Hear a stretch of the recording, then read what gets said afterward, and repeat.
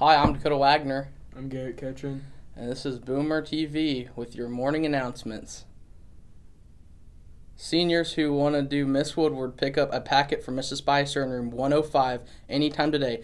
Register deadline is today. Freshmen, please make sure you throw your trash away when eating outside at lunch. If the trash bins are full, come inside and throw away. Also, please be careful of the flower beds, tables, and trash containers. We are working to get additional seating out front. NHS officers' applications are ready in Mrs. Cruse room 217. Please come by in between classes and pick one up. They are due today. The next NHS meeting is Tuesday, August 25th. All members must be in attendance. We will have officer elections at this meeting. Student Council is sponsoring an Oklahoma Blood Institute blood drive August 27th from 10 to 3 p.m.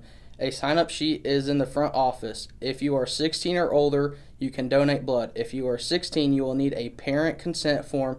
Students 17 or older do not need a parental consent.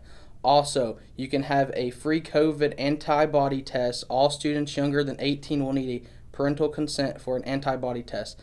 Consent forms are in the front office. Those who are interested in joining FCCLA, please come to Mrs. Quinby's room 109 this Wednesday during encore. Do you hate fighting for parking spots in the morning? Would you like to have your very own reserved parking spot? See Mrs. Longer in room 117 to purchase a parking spot for the bargain price of $50. You get to keep the spot for the rest of the year. Plus, you can personalize your parking spot by painting it. The Pep Club meeting for students who want to be an officer has changed to Thursday, August 27th in Mrs. Baker's room 311. There will be a key club meeting September 2nd in Miss Baker's room 311. If you want to be an officer, please attend. Please return books from last year to the library.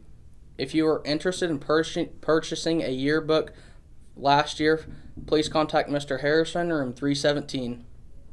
And this is your announcements for August 24th, 2020. This is Boomer TV. Thanks for tuning in.